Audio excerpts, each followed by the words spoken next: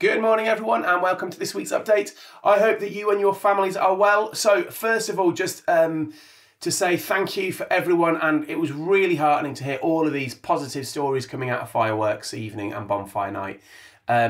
Just thank you for everyone involved. It really is a community effort. So again, just brilliant positive news that nothing serious has happened. So just thank you very much for that. So as we're coming through, we have got a few weeks left now until Christmas, which means we have really got to keep that attendance high. It's really important. We're making sure your children are ready for whatever comes at them. They're ready for their exams, they're ready for school, and that attendance is really important. So thank you for all your support with that, because it really is having a massive impact in school. In 7 and in 11, we are above national really strongly, which is fantastic. We have some term time absences, which we've really got to sort out, those leave of absences. We cannot authorise any term time leave of absences.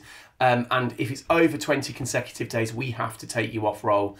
And also those fines, if you are fined and doesn't go to school, it goes to the local authority. Now that is all new from the government. I sent a letter out at the beginning of the year with all of that information in, so just to remind you. But thank you so much to all of those families who have kept their children in school, who are pushing them, who are making sure they're getting what they need. That is such a brilliant thing to do. So thank you very much for everyone. And it's important we keep on going with that, especially we've got year 11 exams.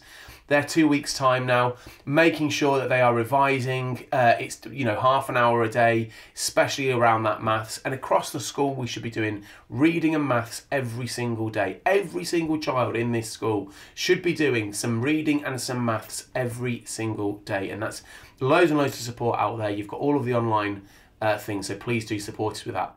We've also got loads going on this half term. We have got so much going on in trips. We've had Minster trips, we've got Eureka trips, we've got a coal mining trip, we've got a Trafford Centre trip in year 11. We've got loads going on. It's always a really busy half term. So again, another reason why children have to be in school, so they can go on these fantastic experiences. And then finally, just a snow update. It's meant to be snowing this week. We will not be closing school at all, unless we tell you. We want children to be in school because it's really important for their future. And we've got all of our children, we have no school buses, so everybody can get into school and walk. Just set off a little bit earlier, and we will let you know whether or not school will close. But we will do that really if the snow is really coming down, then yes, obviously we'll make that call to make sure that staff can get in safe. And finally, just to confirm that it is training days on Thursday and Friday this week, so school will not be open for children. So that's it from me. I'll let you get back on with your weekends, and take care, everyone. Speak soon. Bye-bye.